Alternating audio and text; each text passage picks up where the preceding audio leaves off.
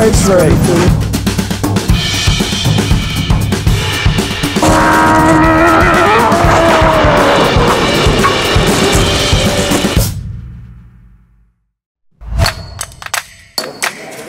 Copy.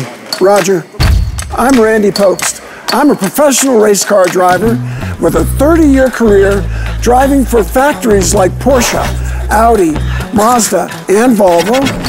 I've won almost 100 pro races, and I've always been fascinated with the Pikes Peak International Hill Climb.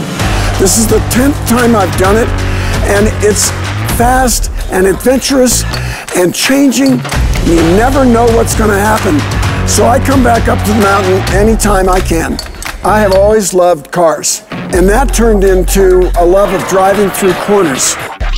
And here at Pikes Peak, the challenge is greater than any other race on earth. The danger, the changing pavement, the narrow confines of this little mountain road. And we're racing up full speed in 600, 700 horsepower cars. It's a thrill that I can't find anywhere else. I'm addicted to the adrenaline and the feeling of going as fast as I can on a tiny mountain road to 14,000 feet. The competition is, in fact, a crazy challenge. That's why I want to do it even more. Guess what? Anyone who wants to race at Pikes Peak is a little bit crazy, and they love adventure. Many things make Pikes Peak difficult. One of them is, it's illustrated by the saying, when you come to Pikes Peak, you're not racing the other racers, you're racing the mountain. The mountain is very, very high. This makes it hard to tune the engines and the brakes and make them work at that kind of altitude. Cars don't drive on roads this high. This is one of the only ones in the world, certainly in North America. The weather also makes the pavement bad. The pavement buckles when it freezes in the winter, because at 14,000 feet, there's freezing and snow all year on certain days. So in the top section, it can be very, very rough. And next, the race is just, it's kind of wild because it's not like a racetrack with walls and guardrails and safety barriers. There's not much. You as the driver, it's up to you to keep the car on the road. And it's difficult because that road is 12.5 miles long, it's going steeply up, and there's 160 corners. Very hard to memorize. Took me 3 years, at least. Over the years, I've been watching Pikes Peak. My first entry was in 1995, and I remember Rod Millen, a hero. Actually, I raced with Rod Millen in the North American Touring Car Championship.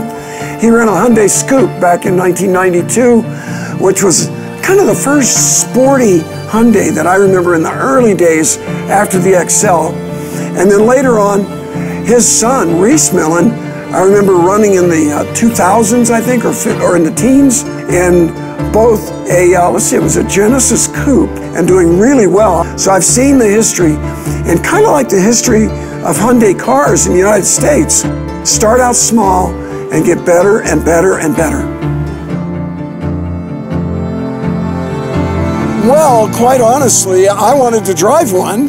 I've been to Pikes Peak, and I've seen Hyundai's efforts at Pikes Peak before, and it's always, well, I wanted a way back up that mountain. The team I was running with wasn't going to be coming back because they couldn't find a way to advance their EV, and the big problem they had actually was the battery derating quickly when it got hot. So I thought that it was a wonderful opportunity for Hyundai, and I was wishing that maybe I could be part of it. Okay, so because I was not here in time to qualify, I am the first car to go up the road. The bad part about that is it's dirty and dusty, it's a mountain road, the grip's not quite as good, and it's cold, it's early in the morning, but hey, I had a great time. I love driving cars fast. The TA Spec IONIQ 5N had a lot of downforce from the splitter and wing. Here's my goals, 3. 1, and most important, get to the summit, get up the mountain. 2, get it under 10 minutes, because that's my best time in the other EV cars. 3, I thought maybe I could pull a 940 or even faster if I had a really good run and got it all right. For the run, we accomplished the goal. We got up to the top. Goal number 2, I ran a 9-minute, 55-second run, accomplished that. Goal number 3, 940, no, we didn't get there, but I'm proud of what we accomplished with a great team, with a car that I've only driven for a few minutes. 930. What's the significance of the result here at Pikes Peak Highway today? The IONIQ N has been developed better than any other electric car that I've driven yet in terms of its brake cooling and its power and its performance. N means something, and Pikes Peak International Hill Climb is a great place to demonstrate it and take care of its potential performance. Thanks, Shirley.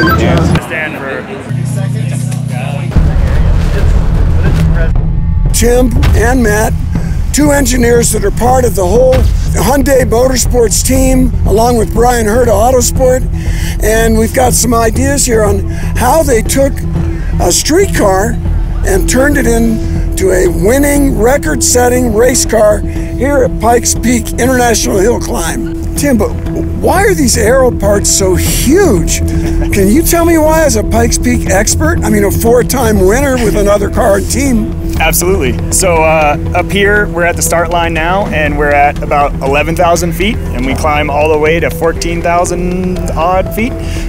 So the air density up here is not what you have at sea level. So to make the same amount of downforce that you'd want on a car down at sea level, you need to make everything way bigger so you can take advantage of the air density up here. I see. Excellent. I've been racing EVs up on the mountain here for several years, and my car and the other ones I hear usually have a loud siren noise. Yeah. It's required to have a loud noise by the rules. Yeah. But this Hyundai race car is not like that. Yeah. What were you thinking? What led to it, and what did you use? So, like you, I've experienced the EVs here with the loud sirens, and they're always ear-piercing and so annoying, and so I wanted to avoid that. Like, is there a way that we can do something else? And when the IONIQ N showed up, they had the ICE engine sounds that they already developed are already in the production vehicles, but we wanted to use that. And so working with Hyundai, we were able to amplify that sound, bring it all the way up to 120 decibels to meet that rule. And now we're promoting the brand, as well as staying safe for the spectators, the wildlife, and everything else can hear the car coming. Beautiful integration. I've driven several EVs, and they all got their batteries hot right away when they were being driven fast on the racetrack. What are the challenges when it comes to managing, what do you call it, thermal management?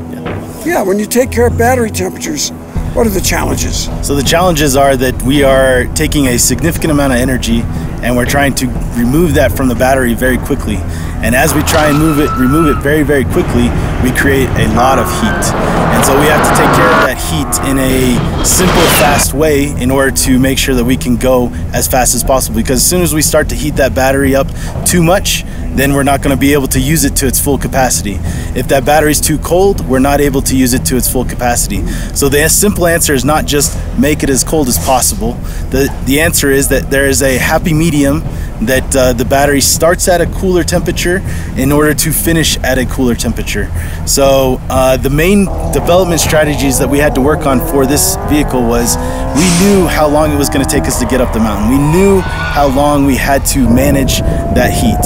And so we would do what we call preconditioning for the battery and for the motors to get them to that perfect optimal temperature where we could still have the maximum amount of energy coming out, and so that we could start at that cool temperature and still have the maximum amount of energy at the top. And it was perfect for what we needed to do. We were able to find that sweet spot to be able to have maximum energy the entire time. I have to agree, Matt. In the cars that I've raced before, EV, they get hot almost immediately. 3 minutes on one, and certainly within 5 minutes. And in the IONIQ N, it was flat out all the way up that mountain. I am so grateful to Hyundai Motorsports, and the Brian Herta Autosport team for giving me a chance to become part of the Hyundai racing team here at the Pikes Peak International Hill Climb today, and to trust me with their car to just get in it and go race it.